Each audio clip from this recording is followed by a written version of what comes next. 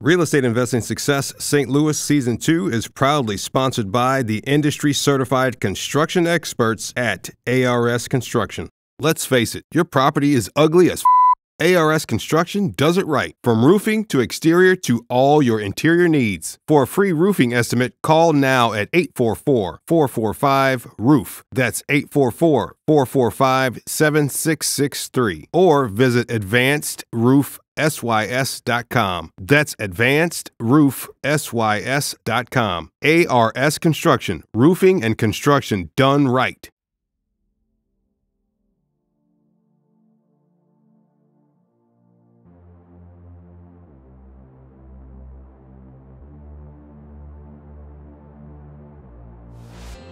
Good day, investors. I'm Antonio Holman, founder of United States Real Estate Investor at UnitedStatesRealEstateInvestor.com, and welcome to Real Estate Investing Success St. Louis Season 2, where I chat with successful real estate investors about the ins and outs and the ups and downs of the real estate investing industry right here in St. Louis, Missouri. Let's get into today's conversation. From a paycheck-to-paycheck family man to suffering from analysis paralysis to now a confident problem solver with rentals, rehabs, and assignments, Rich Groves is a real estate investing success.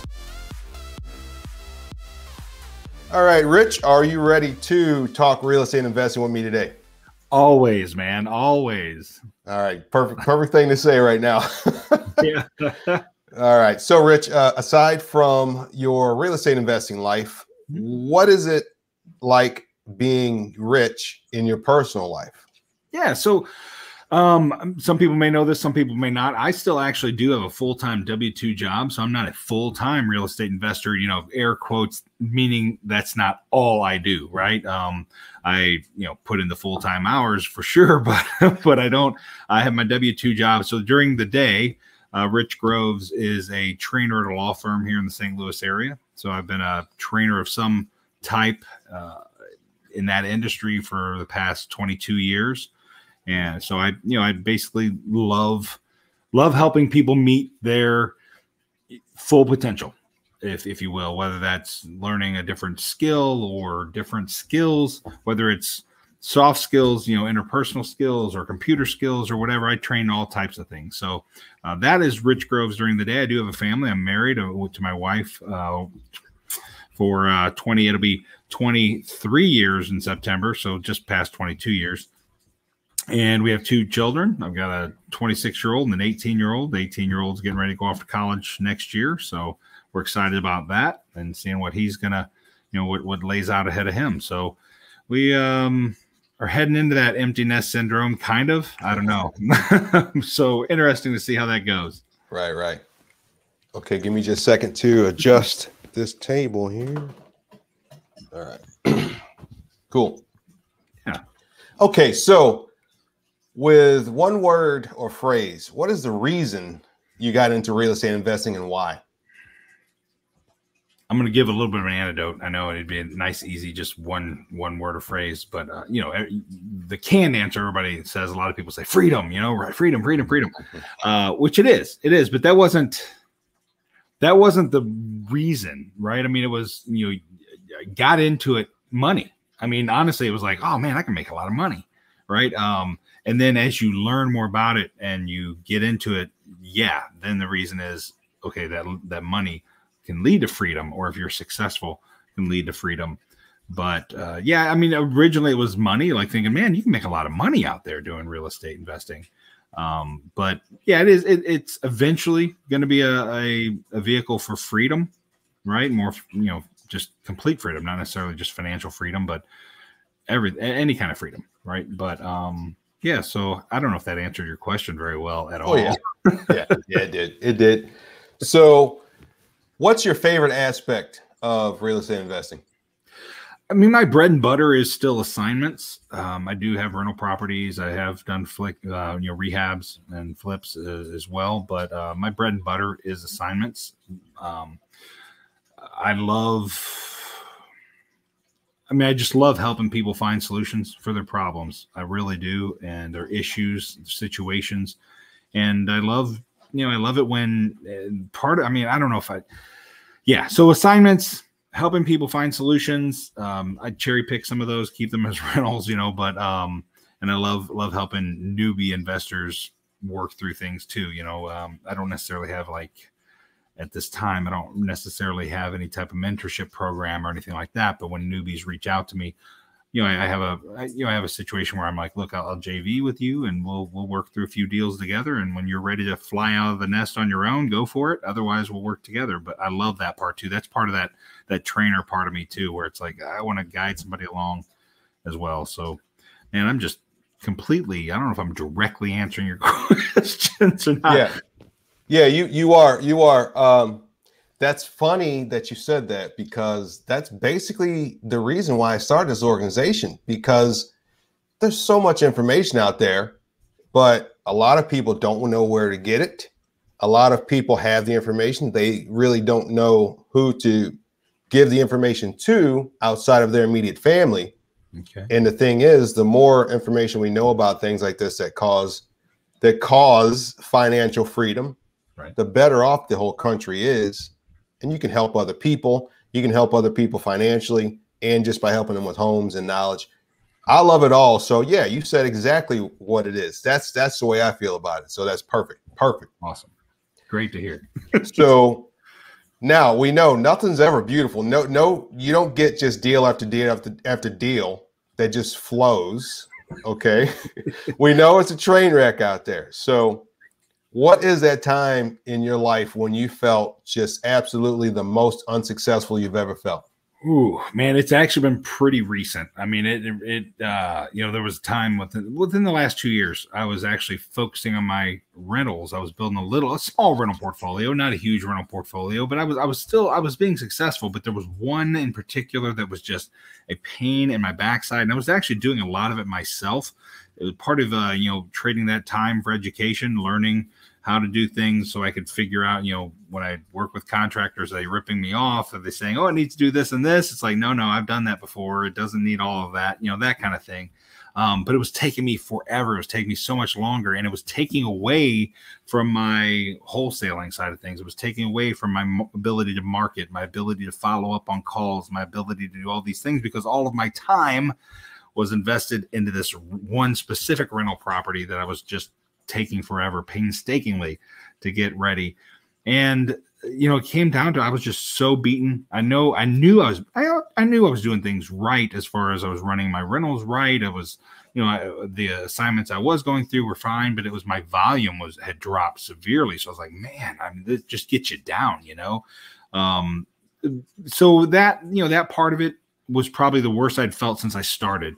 When I first started, it took me 9 months to get my first deal. When we actually launched our business, it took us 8 months. 8 months to actually get it done, because overanalysis paralysis. Just one more video. Oh, if I read one more article, if I do, even though you know the formula, you know everything, and it works, you see it working for other people, you see everything, and it's just that self-doubt, gives you reasons to justify why, it's just one more video. But anyway, since then, just recently, within the last 2 years, but this past year was really good, and it built up my confidence again, just because I had finally had that time again to devote to just all systems normal. Mm-hmm, mm-hmm. Yeah. And that's funny. You touched on that. Imposter syndrome is what they call it. And it kicks in whenever you're trying to do big things. It kicks in pretty hardcore. Yeah. I mean, I experience it probably at least once a week. So, I mean, that's normal. Good. At least somebody else has had that. Oh, totally, man. So currently, what's your main goal in your REI business?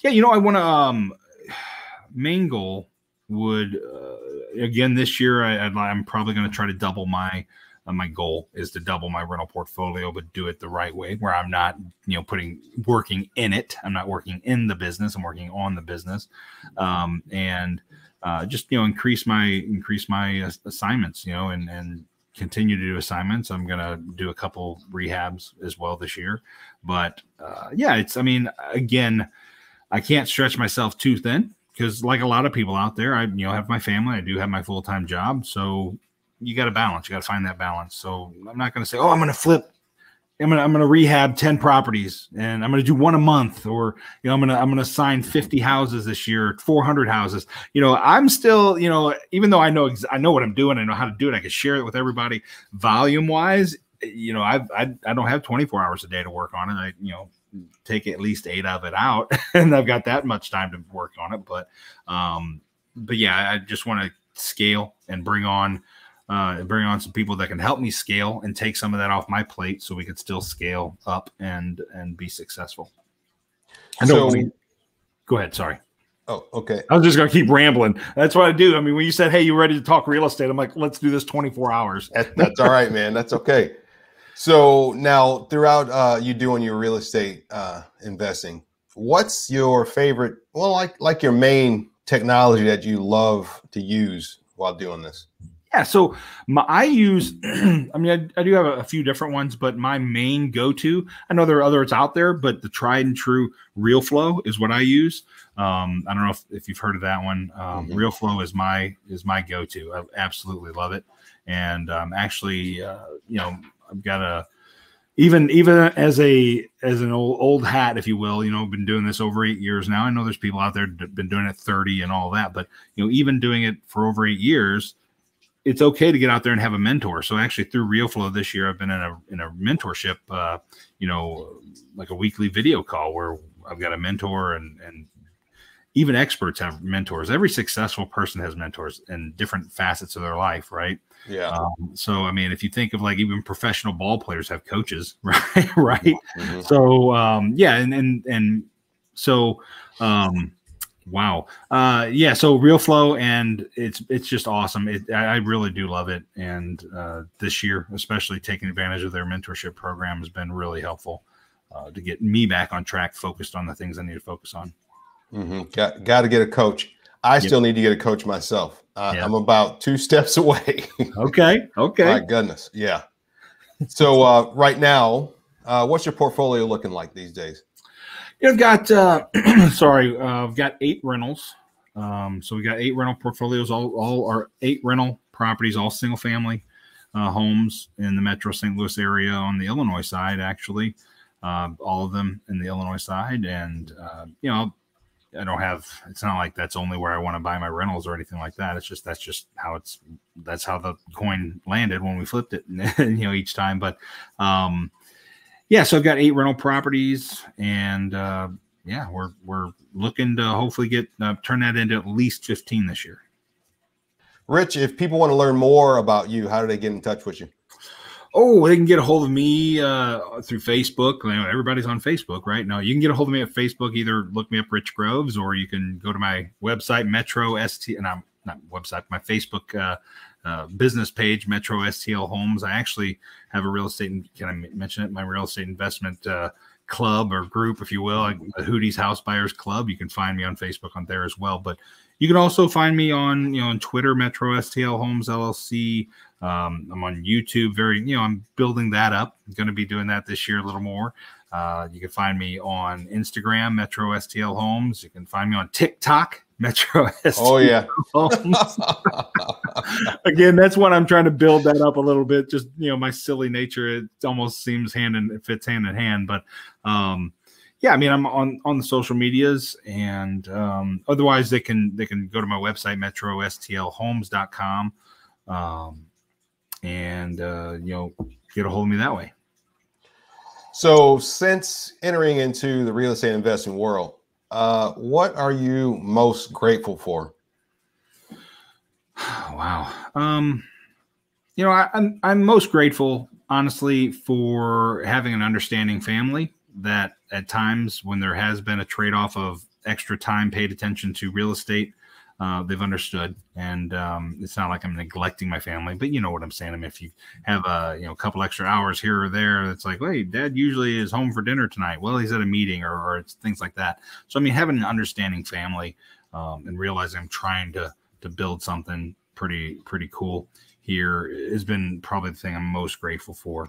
Probably a close second would be networking with people. Just so many opportunities to network with people. Yeah. So before I hit you with the last question, just want to tell you thanks for being here today, and want to wish you more success after these days. So I appreciate continued that. success. Thank you so much. Appreciate All right. So finally, Rich, what's your definition of real estate investing success? I think it's different for everybody, obviously, because you're asking me what's my definition, right? So I think my definition of real estate success would be when somebody reaches the level they're happy with in success, whether that means that personally they only want to get into real estate investing to bring in an extra $500 a month cash flow. So they go out and buy 2 rental properties that net $500 a month, or 3 properties, or whatever their math is. Somebody that says, you know what, I just want to get in to learn how to flip a house. I want to flip one house and I'm happy, I'm done. That's success. For me, ultimate success would be to be able to replace my W-2 completely and be all in on real estate investing and not have to go back. And it's not, I want to be clear. I absolutely love what I do. I love my W-2. I love the company I work for, the firm I work for now. Absolutely love it. So it's kind of scary. I'm not just the scary of, oh my gosh, I may leave my job. Who knows? I could get a call tomorrow, not to jinx myself, but I can get a call tomorrow that says, hey, we're downsizing and your job's been eliminated. Right. So, but it's scary to think that I could be so successful that I wouldn't need a job anymore. To me, that is scary, but that just pumps adrenaline through my veins, and it makes me so excited to make that happen.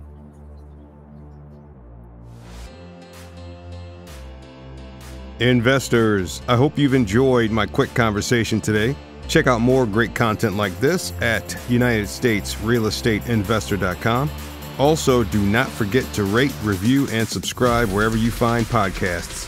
Please do us a huge favor and visit our sponsor, ARS Construction, at advancedroofsys.com. Thanks for listening, and as always, stay grateful, stay successful, and be free.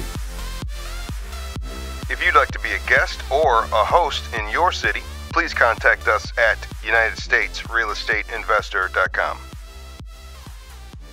Music by Harris Heller. Is your rental business not running quite the way you hoped? Are tenant problems becoming, your problem? Are you skeptical about turning over your rental portfolio to a property manager? Meet Mark Dolfini, landlord coach, full-time real estate investor, and best-selling author of the book, The Time Wealthy Investor 2.0. Mark once thought that real estate investing was the best way to quit his job and become his own boss. The trouble was, he ended up working more hours than ever and ended up working for the worst boss in the world, himself. With lots of help, learning, and trial and error, Mark has turned his once 20-hour-per-day real estate job into a 2-hour-per-week real estate business. And he'd like to share his secrets with you so you can do the same. Head on over to landlordcoach.com/STL for Mark's free Quick Start Kit. Look, money's important, no doubt, but time is the holy grail. If you're ready to have the passive income real estate business you've always dreamed of, if you want more money and time in your life, if you want actual freedom on your calendar, if you want time wealth, head on over to landlordcoach.com/STL for your free Quick Start Kit. That's landlordcoach.com/STL. Remember, if you don't place a value on your time, someone else will.